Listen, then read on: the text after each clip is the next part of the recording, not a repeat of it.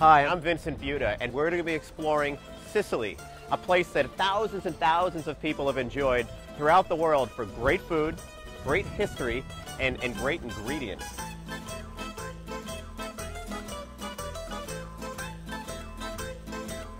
As we continue our exploration of the Mount Etna region, which is home to some of the greatest, most delicious, and special ingredients in Sicilian cuisine, we find ourselves with the ambassador of Sicilian cooking, Eleonora Consoli. And we have the great pleasure of spending some time with her in a cooking school and her staff. So we're going to go inside and meet Eleonora, who's going to prepare a few dishes for us that are consistent with the Mount Etna region of cooking.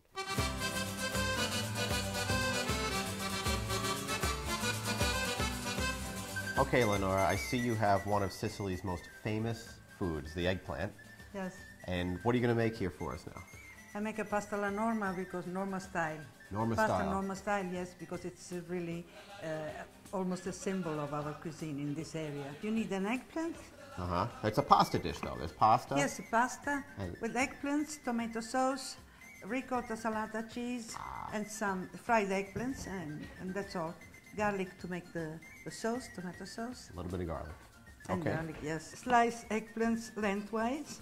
This is important because, you know, this way you follow the fibers, and when you fry them, they absorb less oil. That's a great lesson for everybody. Okay, and these are the deep fried ones? Yes.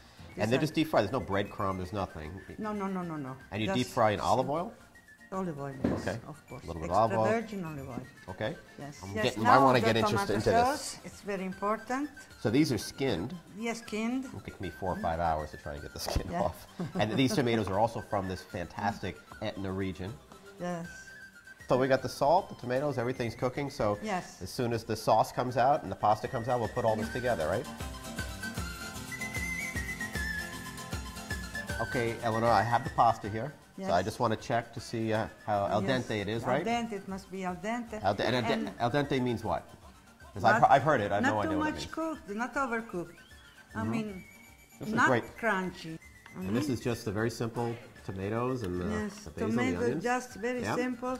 And any kind of shortcut pasta will do. Try it. You're not going to get mad or anything? No. You're not going to hit me with the wooden spoon? No, okay. All right, I'm good.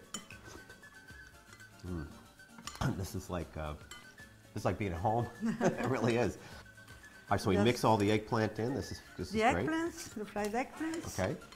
Some little basil to decorate. In the middle, some more sauce. You know, it's just for the decoration. Yeah. Looks very beautiful.